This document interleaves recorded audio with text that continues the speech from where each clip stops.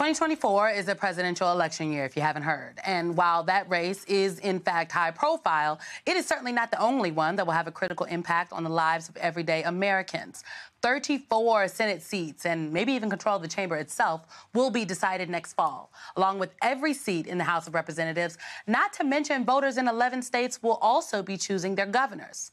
Today, we are unpacking some of these key races with our series On the Ballot. Our focus today is on the Senate race in Delaware. Now, I already know what you're thinking. Why are we talking about a safe Democratic state like Delaware and a safe Democratic Senate seat? You know, voters in Delaware haven't sent a Republican to the Senate in almost 30 years. Well, representation matters, folks. And currently, there is not a single black woman serving in the United States Senate. In 2024, Democrats have a chance to change that. One of their best shots is in Delaware. Democratic Congresswoman Blunt Rochester has thrown her hat into the ring. She is the first woman and first black woman elected to the House of Representatives from Delaware, and she's already gotten a hearty endorsement from the person she would replace, outgoing Delaware Senator Tom Carper. With an extensive resume and an established career in the House, her campaign appears to be on solid ground. But what are her plans for the people of the first state? Well, joining me now to get those answers is the Congresswoman herself, Blunt Rochester. Welcome, welcome, welcome to you, ma'am. It's very good to see you. How would a Senator Blunt Rochester be different from a Senator Tom Carper? Well, first of all, Symone, it is great to be with you. Always great to be with you. Secondly, I would be remiss if I didn't say happy birthday to my mom. Oh, well, first we got to start. Happy birthday, Mom. You got to look right to the camera. Happy birthday. Happy birthday, Mom. Happy birthday. Happy birthday. And then secondly, just to first of all say how honored I was that Senator Carper endorsed me for this role. But we know that this is an election.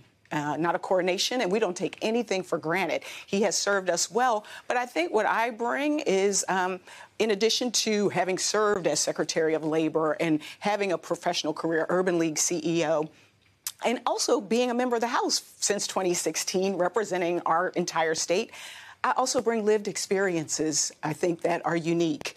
You know, you mentioned the fact that there are no black women in the Senate right now. And I was a mom and still am, recently a grandmother of 4 months. I actually have experienced divorce, experienced being widowed.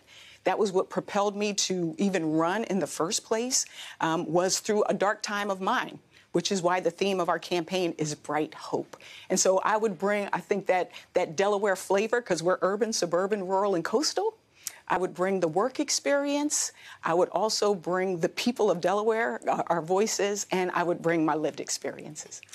According to a poll from the Delaware Journalism Collaborative that was released this May, 66% of Delaware residents say that economic issues are more important to them than social ones. You are a former Secretary of Labor in Delaware. You are the former president and CEO of the Urban League, that local Urban League, all dealing with economic issues. So how would you work with Republicans in the Senate? Because the Republicans in the Senate seem to like to emphasize these social issues and divisive ones, if I'm going to be honest. You know, I think you really hit on it. When I talk to Delawareans, what they care about is the bread and butter issues. They care about the fact that we're lowering the price of prescription drugs for our seniors. They care about the fact that I've worked on strengthening our supply chains, which I've been able to do in a bipartisan way.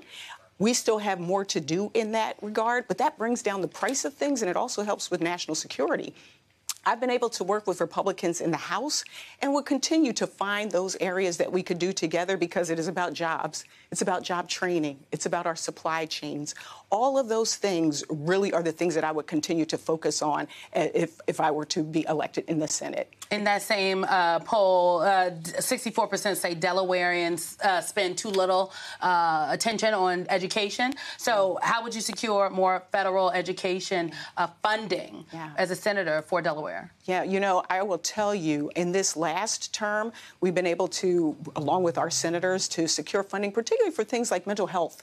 You know, I have a real strong focus on young people and making sure that they have the tools that they need so that they can be educated. Then also we want to support our educators, our teachers, and make sure that our schools have the resources that they need. So I was able to, in the past, be able to support those efforts and would continue that. But I think the thing about the Senate, that is so special to me is that it would give me an opportunity to dig deeper into these issues. It would also allow for me to focus on something that, to me, is paramount, which is our democracy. Everything from voting rights to reproductive freedom. And I heard that a lot on the campaign trail as well in this last go-round, that the reason we didn't have that red tsunami was because Republicans, Democrats, and independents cared about our reproductive freedoms. And so, to me, the ability to be in the Senate where we're confirming these justices, that's the place to be, and I hope that Delaware will elect me to serve there. You know, if you look at polling about what residents in Delaware, what Delawareans think of you, people think of you quite favorably. The poll found they awarded you an average of 56.9 points out of 100. President Biden is another famous Delaware resident, and he has a score of more than 10 points below that at 46.3 out of 10. How heavily do you want the president to engage your campaign? Well, first of all, we are proud of Joe Biden. I have to say what he has done as a president, that Bidenomics, that's real. Like, people are starting to feel it and see it and get it. And so that's really important. 13.2 million jobs, lowest unemployment in a half a century. I mean, these are real things that affect people. For me, I am proud to be one of the co-chairs of the campaign. I was a co-chair the first time and am again a co-chair this time. And I think his message that, you know, we got to finish the job. There are still so much work to be done, whether it's on our environment, safer communities, our economy, and he wants to finish the job. So I'm proud of the support, but I also think it's important to note that Delaware isn't safe. No place is a safe blue or, blue state. We are 3 counties. We're blue, purple, and red. And I work to try to gain every single vote because I think it's important to be represented. We have a saying, when Lisa goes to Washington, we all go to Washington. Well, all right. Well, Congresswoman Lisa Blunt Rochester, you are a barrier breaker, a history maker, and you are on the ballot in 2024, and we'll be watching your campaign. Thank you so much for coming in today. Thank you, Symone. Appreciate your time.